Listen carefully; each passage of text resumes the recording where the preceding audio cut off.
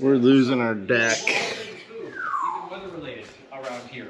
And yeah, it's very pretty. The snowflakes are huge. And they're still obviously coming down. We had a quick little 4, 5, 6 inches of snow yesterday, depending on your overall location.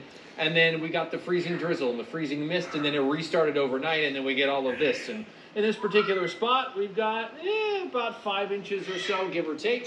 But, he must not be measuring in the same spot I would be measuring in, because that's a cheer. Here in the southwestern metro, there are certainly different totals area-wide. Like you mentioned, not the typical January snow. It's heavy, it's wet, it's got a lot of weight to it.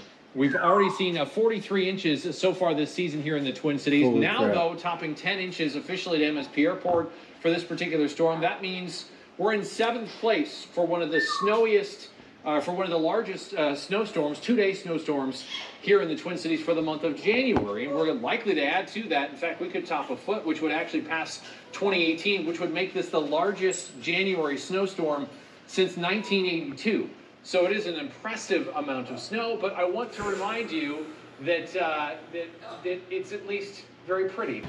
Sure is pretty out. You guys that live in Florida that miss all this, I don't know how you do it. Couldn't do it. Couldn't do it if I were you guys.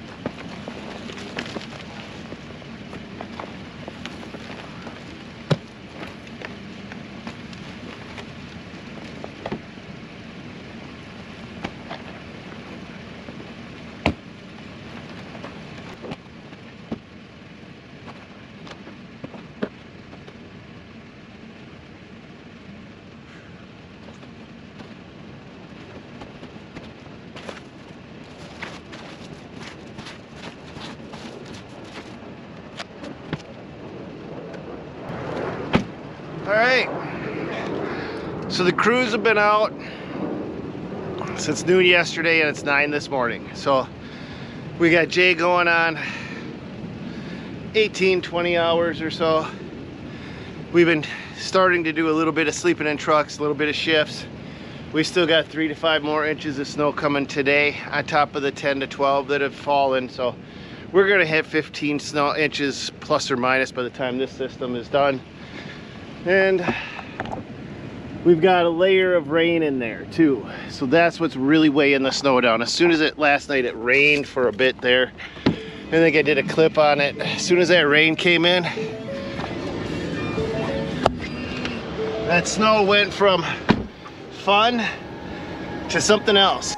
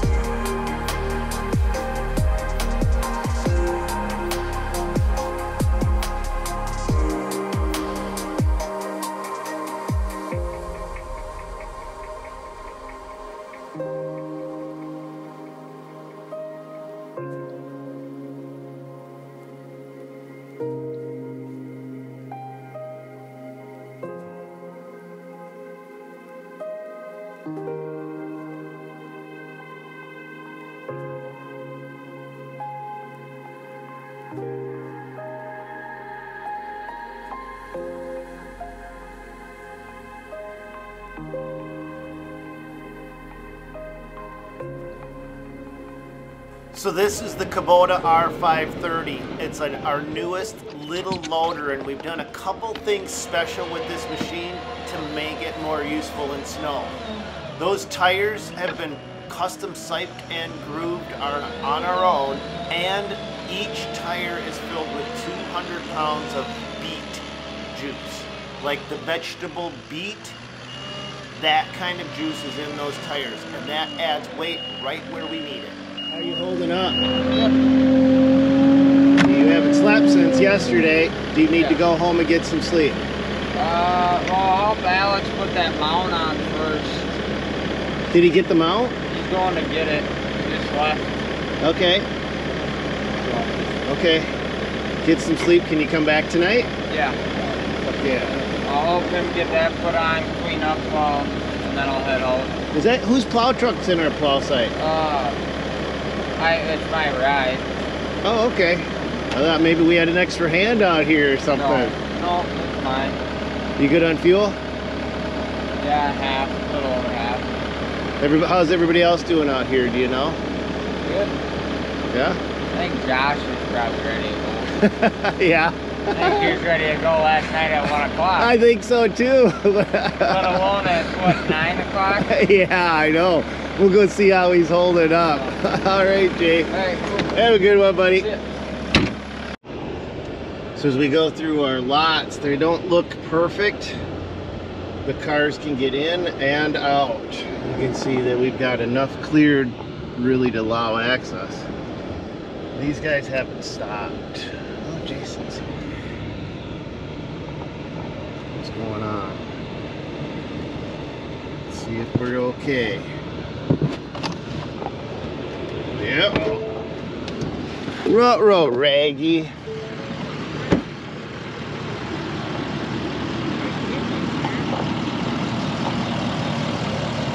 I'm glad you got some rest. I told you you're gonna need it today. Yeah, I was still up for it. I still had responsibilities. So, you're in for the long haul, right? Yeah, All I gotta day, leave all at night. 2 to pick the wife up, take her home, and I'm coming right back. How are you doing, Jake? Doing all right. Yeah, you seem perky. What'd you do? Did you take some speed while I was gone or something? I wish. No, nothing. You good for a bit longer, or you tell me? I don't want you compromising No, yourself. I can go for a while because Ariel works tonight, and Ace has got COVID, Okay. so I don't have a sitter for him. And if she's got to go in, I guess she asked for the first 4 hours off earlier, but that's not a guarantee. Okay. Well, we got Jason tonight, so he'll stay. Jay's gonna come back. I'll see if Okay. Josh can come back tonight. Yeah. Zach will be back. I'll be back. Alex will be back. Tim will be here. Did Alex actually go home yet, or is Nah, he still sleeping in the vehicle? He slept in his truck for an hour or two, is Yes. my understanding. Yeah, that's what I heard. That one goes flat. You gotta keep an eye on that I son didn't, of a I duck. didn't know that. Yes, you did. I filled you up myself, remember? We've topped you off in the past when you... Oh, a couple of years, or last year. Well, it's the same tire. I didn't know. I didn't know. Zach lives an hour and a half away, so when we get 3-4 day storms like this, he'll be working here for 4 or 5 days straight. So I got a spare room, and whoever in my company needs some rest or sleep, that's where they go. So he'll live with me for the next 4 or 5 days until we get through this system, and then he goes home to his 5 kids. Wonder how Tim is doing. Good morning, sunshine. You haven't slept yet, have you? No, it's pretty bad out here. Do you want to go to my house and sleep, or what do you want to do? I'll go pull in a loading dock and take a little nap. Okay, and Alex can sleep at my house He took too. a little rest. He had a little one. Yeah, I know he got a little one, but you guys got But he's going to pick up a mounting bracket for a Western going down to Aspen. Guess how much? 800. 7 something. Yep, Good guess. just for the mounting bracket. Yep. And then Jay's gonna help him put it on. And you already know everything. where are they gonna put it on at? Warm heated garage. Nice. Ah. So I went and did the loading dock over at Big Ink. Yeah. I did an open up. So she called me this morning. I'm like, well, how much is in the loading dock? I'm like, I already went through last night. Yep. I had the same conversation with an account. 10 inches. Yep. 10 inches in the loading dock right now. Since last night. Since this morning. You gotta take that? No, Okay. not right now. I got a free coffee down there. Oh, you did? From Yeah. who? Starbucks people are tougher than Caribou people. Tougher? They're all at work this morning. Oh, nobody from Caribou's in? I didn't see anybody over there yet. Oh. But then they were thankful I got them a place to park, and then they hooked me up with some coffee, man. Awesome. Yeah, it was super nice of them. Frick yeah. All right, I find Zach and go back to work. Alex's front plow broke. Just for the mount.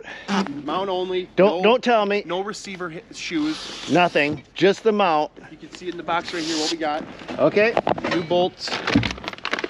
New bolts and some metal brackets. This little tiny box of metal, I'm gonna say was 800 bucks.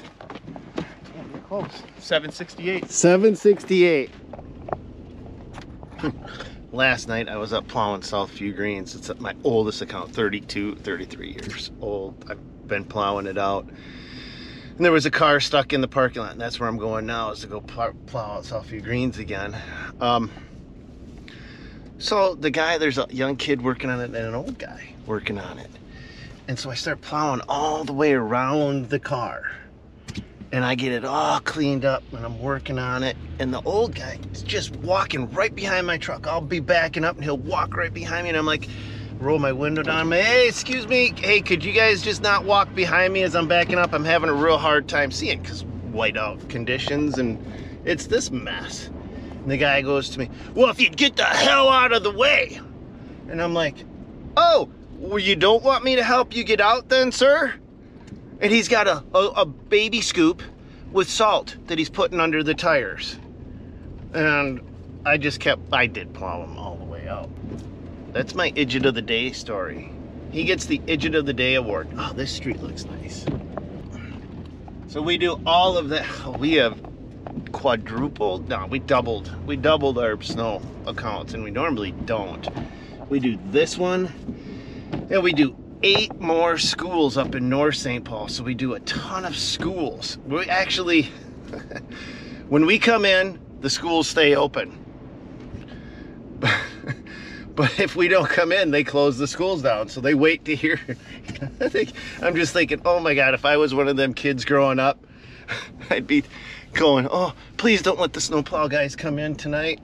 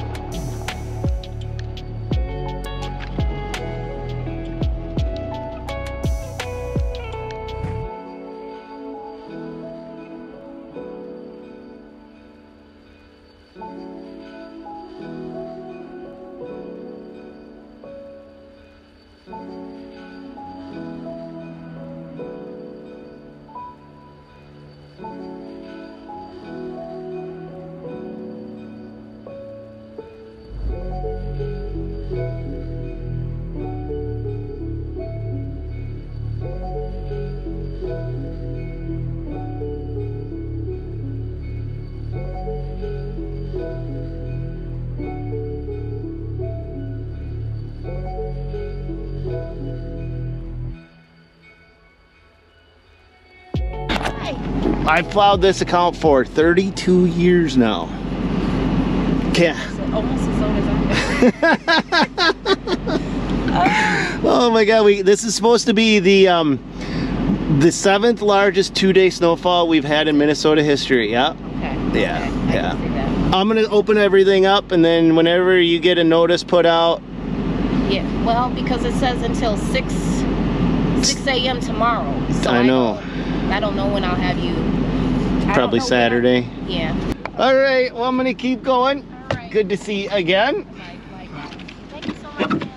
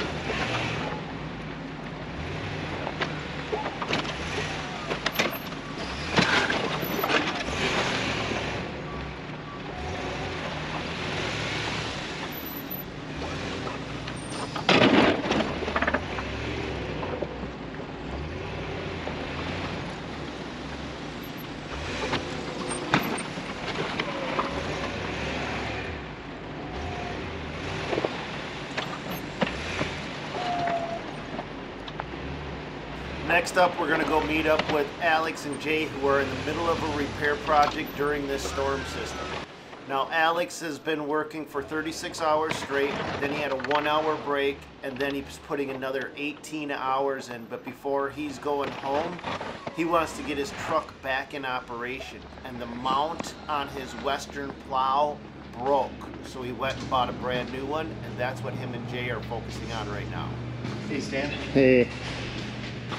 So what happened now? I was actually just had poor visibility, so it was just loose bolts. You know, they probably came loose over time. Did the guy actually put the right amount of bolts in? Yep, he did. He did. But we're gonna put more in. He had 3 bolts in per side, Yeah. and we have the ability to fit 5 in there. So since we're running a bigger plow on there, we're just gonna put 5 bolts on there and just lock that sucker down, and we never have the issue again. And the thing is I know Tim was like, oh, do we really want to spend $700 on a new mount? Well, you can see on this over here that the weld was busted and this hole was ripped through. So we would have re-welded that. That still would have been an issue. And then this other side over here, where is that piece at? Get lost here. There it is. You can see this part was actually starting to rip too. So yeah, we would have done all that welding on the right side, and this left side still could have been a just failure been a problem. point. Exactly. You got a new plow, get a new mount, you're done. And that's the thing. If anyone's going to update their plow from a Western to that plow, I would recommend getting a new mount, just because there might be structural damage that you can't look at and see because it's kind of blocked by the bumper. That's why we have it off. Yeah, you know? yeah. That takes a lot of visibility from seeing the structural integrity of these mounts, you know? How old was that plow? I would have to say, when did you get it put on that truck? This is 6 years, I think. yes, this is a 15, so. Yeah, Yep. yeah, that's about right. Somewhere 6, in 7 that. years. Yep. Right Yeah. around there. So actually, the plow itself has held up pretty good. Yeah. You gonna put your bumper back on? No, I'm thinking we'll just leave that off. I mean, it doesn't make a difference, actually. Well, you got a big freaking orange bumper in front of you that's 14 foot wide. Right, yeah. I'm excited to get that back on there because we really need that on there to make tonight go a lot smoother. Oh, yes, we do. All right, I'm gonna hop in the sledge and keep going. Okay. So Sounds good. I'll see you guys.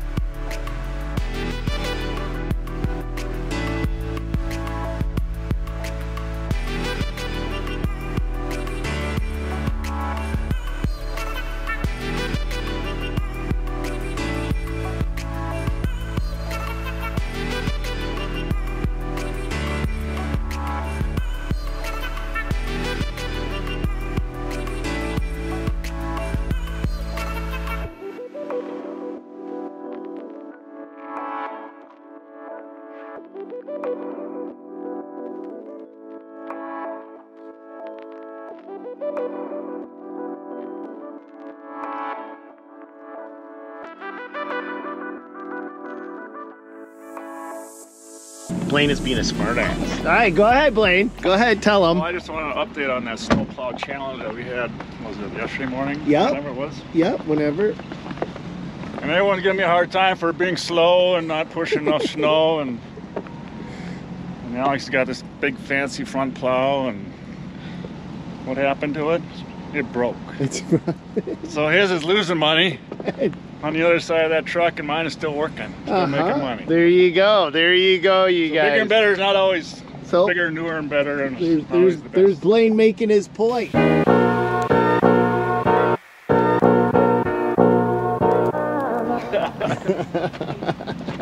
Slow and steady makes more money. That's right. Makes more money. All right. Let's go run the loader for a bit. All right, you guys. On this video, I'm going to do something a little different. I'm just going to run a loader, and I'm going to let you guys go along for the ride. We got 15 inches of snow here. And we got some kind of whiteout-ish conditions, tough to see. So we don't really know where the curbs are out at these complexes.